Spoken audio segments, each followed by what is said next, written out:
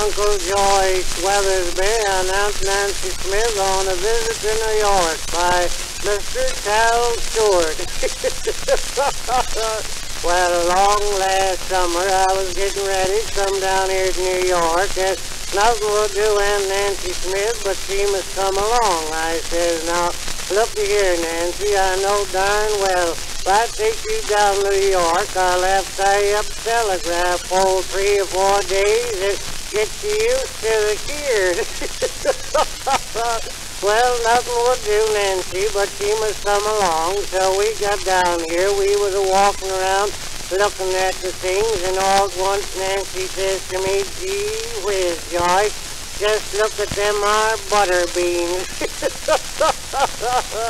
I says, Nancy, you silly old goose, them's bananas. Well, we walked around about a half an hour longer, and all at once Nancy just grabbed me by the arm and jumped right up in the air and blotted out like a dying calf. I said, what's the matter with you, Nancy?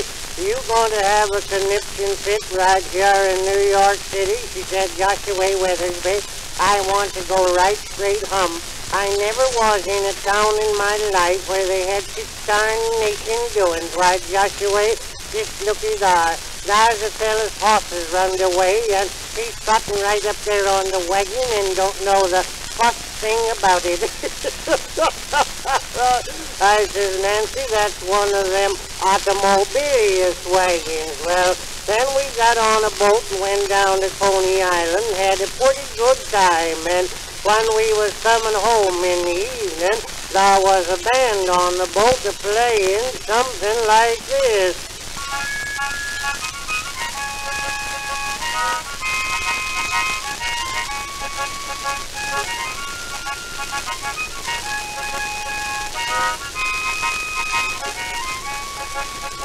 Well, that boat got to bobbing up and down, cutting up didos, and I didn't feel very good, but it didn't bother Nancy any. She kept right on talking. She said, Joshua, ain't this a lovely evening, Joshua? Do you think the moon will be up this evening, Joshua? I says, I'll be darned if I know, Nancy, but way I'm a-feeling, if I let that gosh darned old moon, it'll be up.